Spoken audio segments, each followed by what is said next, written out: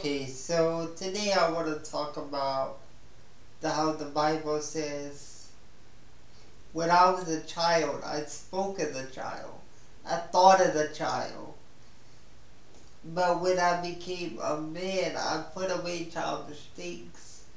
And so, growing up in the Lord is a level of maturity.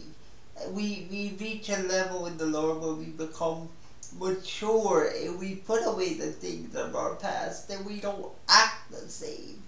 We act with a sense of pride about ourselves.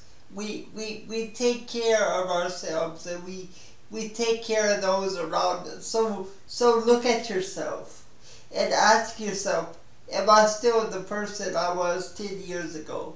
Am I still the person I was 5 years ago? Am I still the same person I was 2 years ago? And if you are, then you are not growing and you are not evolving in the Lord. Let's evolve in the Lord. Let's grow in the Lord.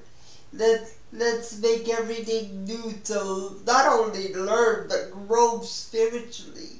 We can't just learn mental things without growing our spiritual life. Let's grow our spiritual life as well as our mental life. Let's learn more about Jesus. Let's learn more about the Bible, but let's take it in. Let's not be as a child anymore. Because time is short.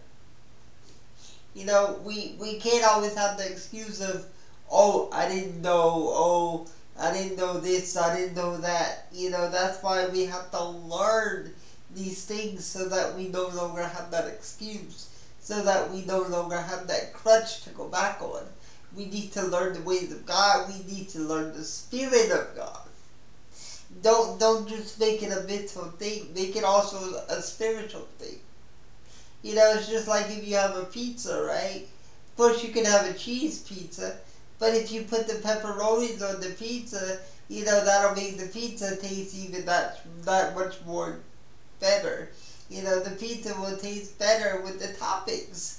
And so we have to understand that we have to add the toppings to the pizza to then make the pizza complete. So we must combine what we learned about the Bible mentally into what we learned about the Bible spiritually. So let's grow up in the Lord. Let's grow together. Let's grow.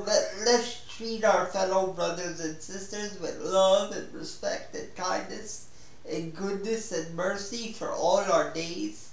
Let's make the Lord proud of us, guys. Because I know one thing, I'm sure proud of the Lord, and I'm proud of our people. Looking at where we were 2,000 years ago to where we are now, we've made a lot of progress, but we can continue. We can end racism, we can end bigotry, we can end the thoughts of I'm better than you because I can walk or because I have a perfect body. We can end those things, and it's going to take work. But we can end them within ourselves. I know there's going to be bigotry and there's going to be people that are going to look down on us. But the good thing is, it's not going to be everyone. So you make the choice in your life. Do you want to grow up? Do you want to grow up in life? Do you want to grow up in the Lord?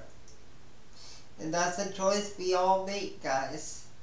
So anyway, I just wanted to tell you that, and I wanted to tell you I love you, and I wanted to tell you also to remember to always be love, and don't forget to like, share, and subscribe.